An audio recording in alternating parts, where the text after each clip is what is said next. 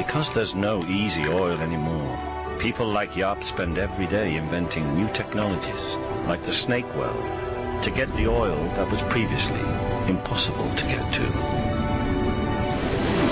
Jaap van Balahoyen works for Shell.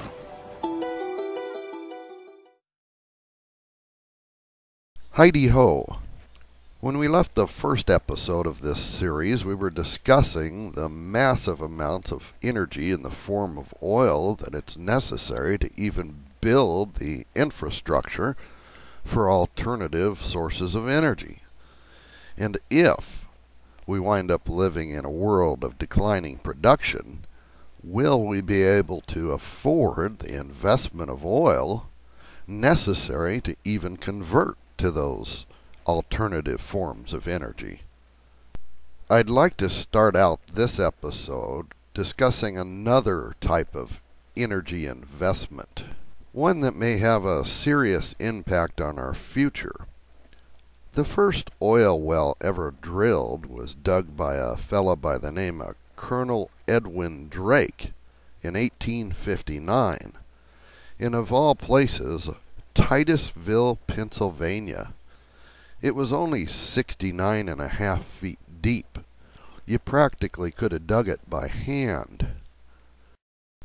The well only ever pumped about 25 barrels a day. And Colonel Drake is another one of those historical figures that died penniless.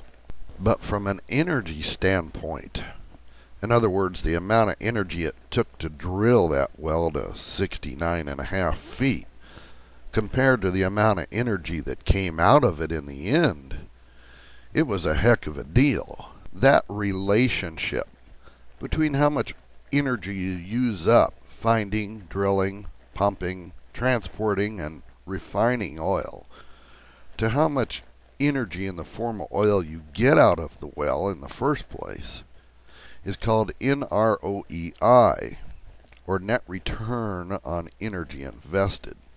Some people call it energy return on energy invested. It's important because it could play a major role in our future lives. In the 1930s, NROEI was about 100 to 1.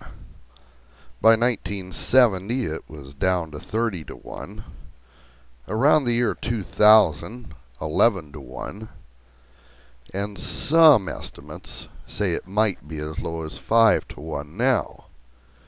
If it ever gets down to 1 to 1, that's the zero-sum game, because you're putting as much energy into finding oil as you're getting out of it. It becomes a useless endeavor.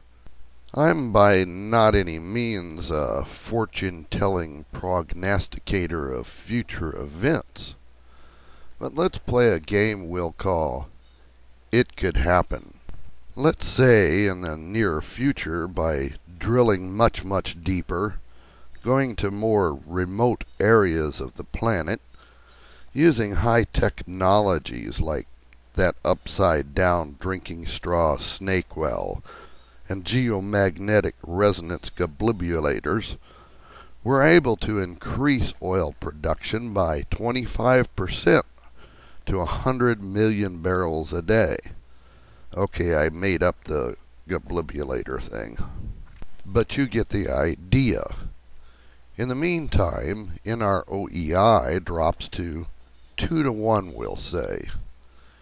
That means a third of all the oil we get out of the ground has to be turned around and put back into the process. We still get to keep 66.6 million barrels a day. But there's the problem.